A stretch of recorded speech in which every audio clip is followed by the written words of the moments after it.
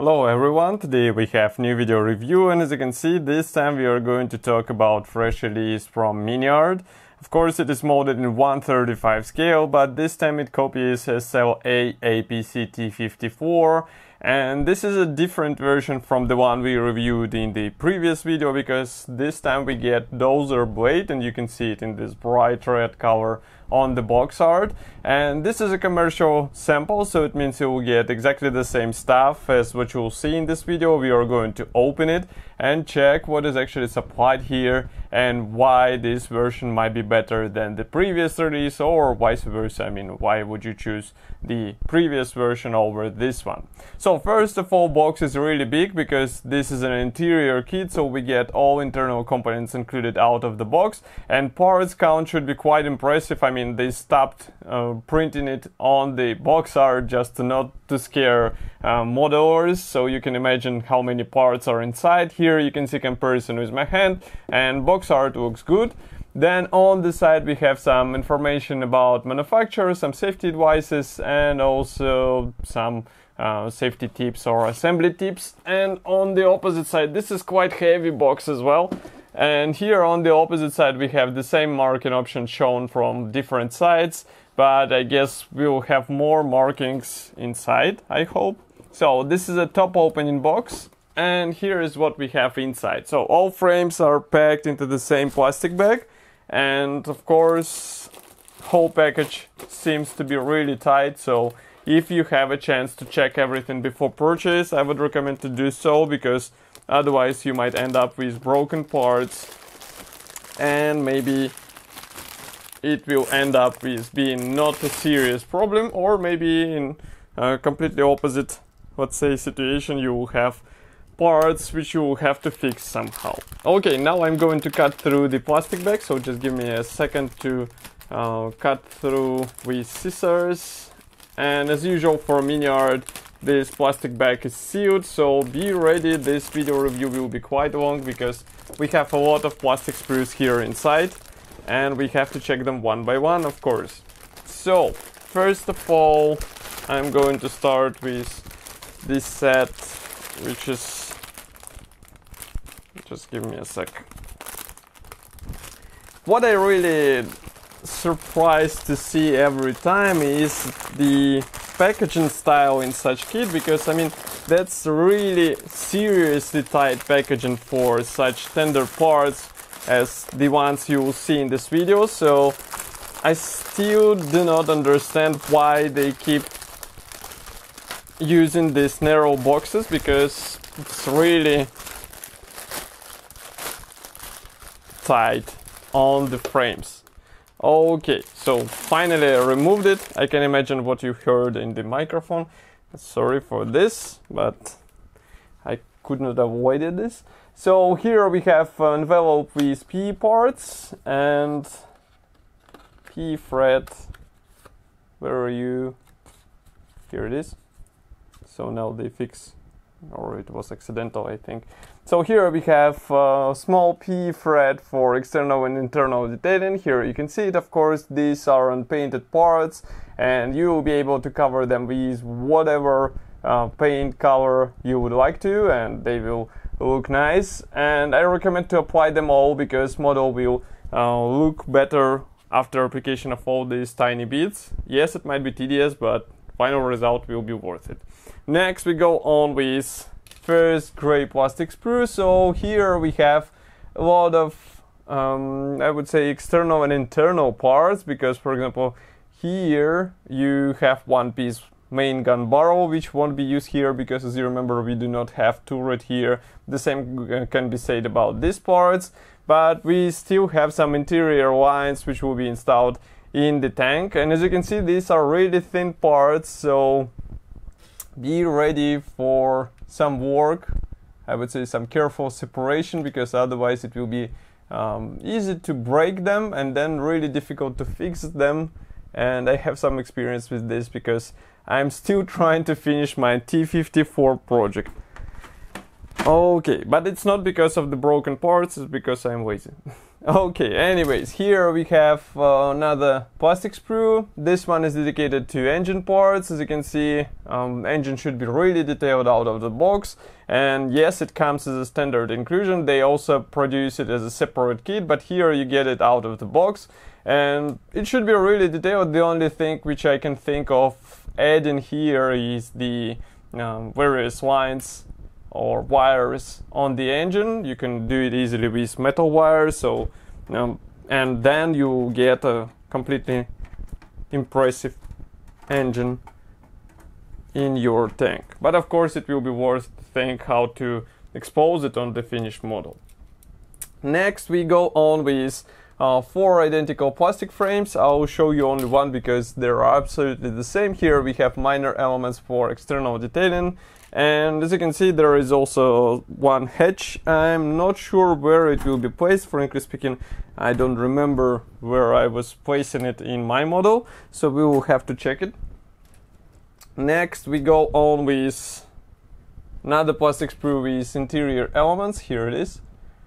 A lot of tiny parts. I mean, don't be confused by 35 scale. These are still tiny elements, and in some cases you will have to use tweezers because otherwise it will be a really tricky thing to do. Next we go on with this narrow sprue where you have parts for towing cables. Again, nothing I would say serious. Molding quality looks nice, so I mean it's just a matter of careful installation and you will be fine. Next we have 2 identical plastic frames, so I will show you only one because the set of parts is absolutely similar. Here we have drive sprockets, also we have idlers and small torsion bars. So this model offers you a choice between movable torsion bars and also the fixed ones. Of course, I would recommend to choose the movable parts because it might be handy in some diorama ideas, maybe in some other situations, and it's not such an, I would say, difficult or complex thing to do, so of course you will be able to install it on your tank without any extra issues or adventures. Next we go on with 2 identical plastic frames which carry parts for fuel drums which will be placed on the rear of the tank, but frankly speaking I'm not sure if they were present on the SLA APC versions, so we'll have to check it. Next we go on with another plastic sprue. This one is definitely for interior parts. As you can see here we have 4 panel. This sprue won't be handy in this kit because here we have this large turret panel. The only thing which you'll use is this engine deck cover, and that's pretty much all. Here we have another hatch, and other turret parts will go into your spare box because they won't be used here. Now just give me a sec to place all these sprues in a more or less understandable fashion. So here we have new plastic sprue. As you can see, this one is dedicated to the Dozer blade, and it's cool that it is molded as a one-piece part, so it means you can easily separate it off the frame and it will be ready to be installed on the model. Next we go on with minor elements for the turret parts here. And again, molding quality seems to be nice. There are even some welding seams replicated in plastic, so it's just a matter of careful painting and weathering, and they will be noticeable on the finished model as well. Okay, next we go on with this plastic sprue, which is also specific for SLA version, because here we have turret parts and also some parts which will be placed in the turret ring, so you have to use them as well, of course. Okay. These 2 are dedicated to suspension parts, so here you have some minor bits which will be added on the lower hull half. And we will get to this area as well, so be patient. Okay, just give me a sec. I'm trying to understand what to show you next. So here, for example, we have special equipment for this SLA APC version. So all this stuff will be placed inside and outside on this tank. Next we have 1, 2, 3.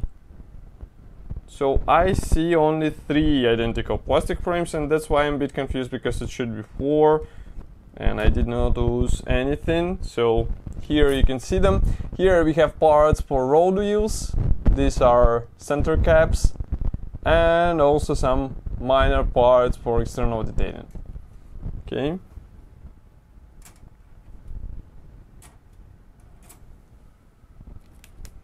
Next we go on with machine gun. Here it is.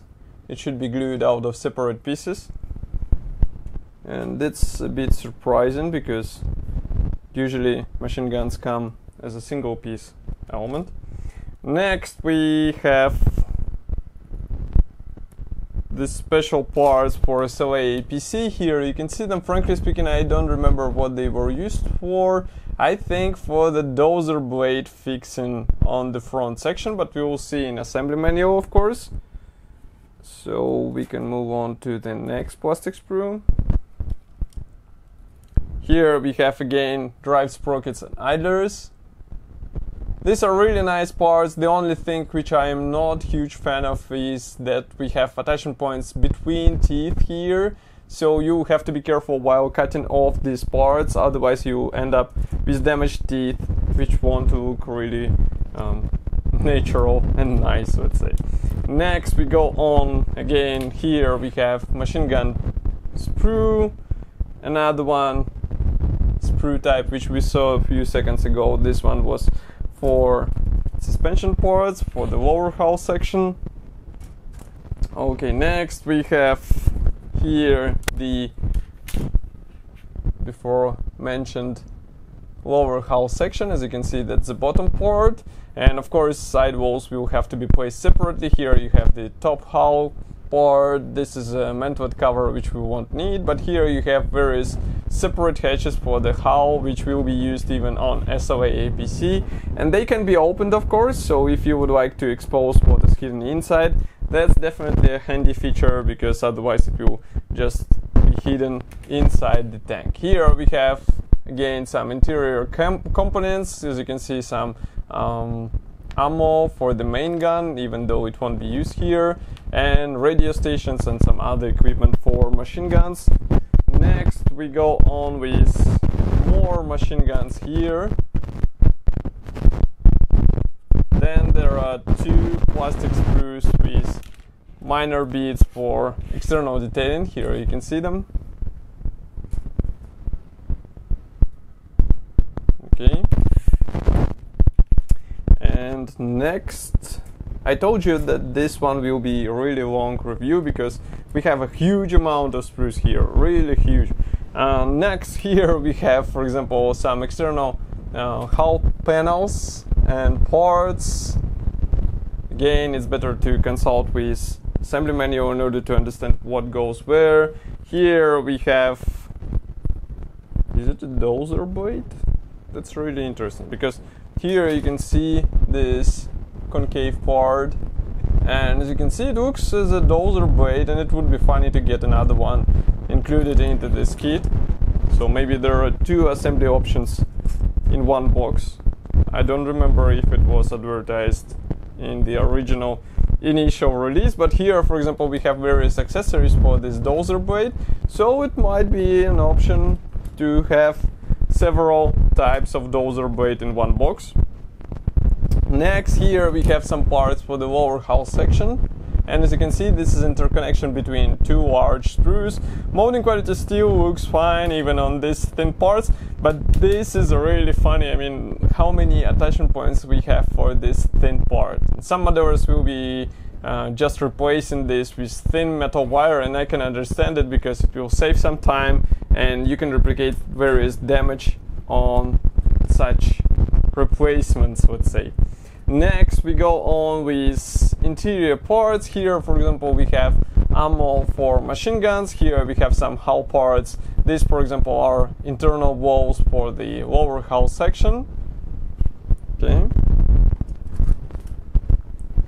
One more sprue is dedicated to the main gun, and another lower hull wall. Of course, main gun won't be used, so basically you will get several one-piece barrels for your spare parts. It might be handy for some scratch builds, let's say. Here definitely all these parts will be used, because as you can see here we have interior components. Maybe only ammo storage won't be used because it doesn't have the main gun. Next we have this external, let's say, sidewalls, which will be used for the lower hull section. And don't worry about such parts division, because it should be really easy to combine these together, and then you have a nice result without any, I would say, complex problems. And the last white plastic sprue is dedicated to various external elements. As you can see, for example, here we have glacis plate, then we have side skirts, and everything looks nice. For example, these mud guards can be completely removed on your model, which is also cool because you can add some variation to your model in order to achieve a unique appearance, not just another T-54 in 1/35 scale. Now I'm opening the different plastic bag. By the way, here we have minor clear plastic sprue. As you can see, there are several periscopes which will be installed on the model. Next we have another plastic bag, as I said, so again I have to open it, so sorry for the plastic sounds in the microphones. Just give me a second.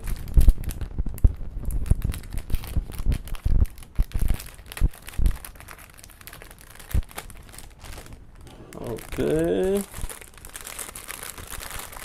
So here again we have some problems with, I would say, packaging, because it's really tight.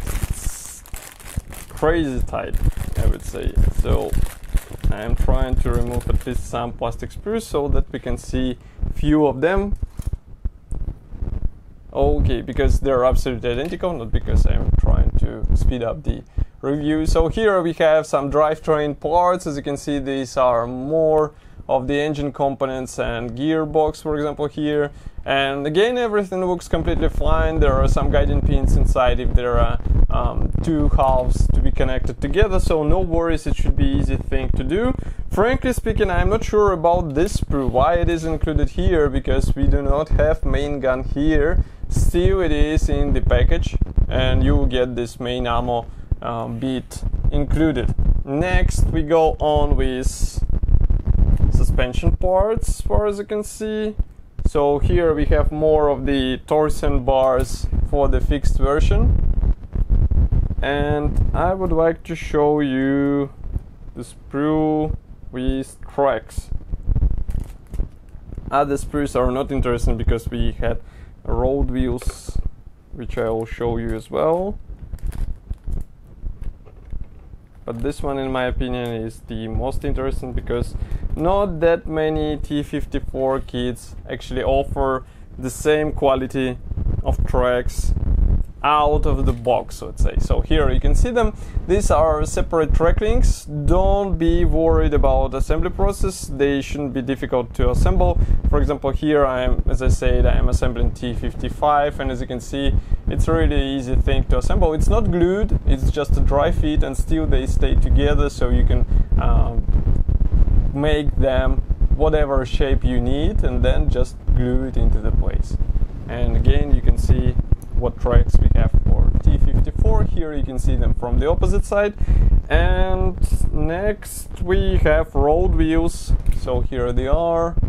Road wheels are molded as one-piece parts. You have to cut off some flesh in these circles, but other than that, it's not such a difficult thing to do. And of course, final result should be a good looking thing because we have really nice detailing on the tires as well. But there are no painting templates, no masks, so be ready for some funny time with several wheels in a row. Next we have assembly manual. This one is typical for Miniart, so we can zoom out a bit, and now you should be able to see whole cover. Of course, on the first page we have short features list with quite understandable description. Here we have first marking option. Why I'm a bit slow, because I'm trying to understand if it's the same. I think it's the same as what we have on the box art. Here we have parts map. Next we continue with more of the sprues. I mean, these pictures give you a good idea of how many sprues we have in this package. It's a really impressive amount, so try not to lose any of this. Next we continue with assembly process, so everything starts with engine, then you assemble the lower hull section and drivetrain, road wheels. Here you can see the choice between fixed torsion bars and movable ones. Next we install floor panels and various internal equipment, for example control elements for the driver. And next we continue with ammo storage, which is installed on the wall. Here you install engine in the rear section, of course. Then you continue with another wall for the lower hull section. Here you install various external elements, and note that you have to work with PE parts in order to replicate the engine deck mesh. And it's a bit tedious, but final result looks really impressive, so I recommend to be patient to do all this process and you will be surprised with final appearance. Next we continue with top hull covers, which will be installed on what we assembled before. Then here we have this armor covers for this turret opening. As you can see, they will be fixed in place as far as I can understand. Next we continue with skirts, supports, and also various toolboxes. Of course, fuel tanks are also installed on these shelves, and all fuel lines are replicated in this kit. This is really impressive, but it's also a bit tedious to install even in 1/35 scale. Then we go on with road wheels, machine guns, and here we assemble the Dozer blade. So as far as you can see, it is the same version as what we saw on the box art, but you have to combine two parts together. This is a really interesting thing to do. I wonder if you can use without this, use this part without this front section, because it will be completely different Dozer. Here we have two other kits which might be interesting for you. They're also in 1/35 scale. We have also paint chart, and that's pretty much all. No other marking options. Here, by the way, you can see the Dozer blade appearance without this frontal section, and here you can see the APC version without Dozer blade, which we reviewed before as well. Both were reviewed, so you can find them easily on our YouTube channel.